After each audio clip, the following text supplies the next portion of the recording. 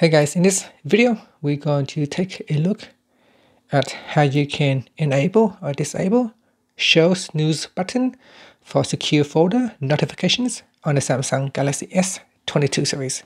First, tap on the home button to go back to the home screen. Then swipe down at the top and tap on the settings icon. In settings, go down and tap on biometrics and security.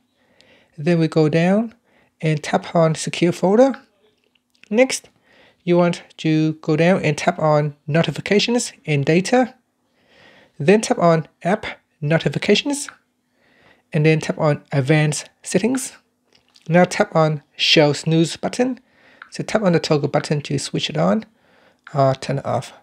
Turn it off will basically hide the snooze button. And that's it. Finally, you can tap on the home button to go back to the home screen. Thank you for watching this video.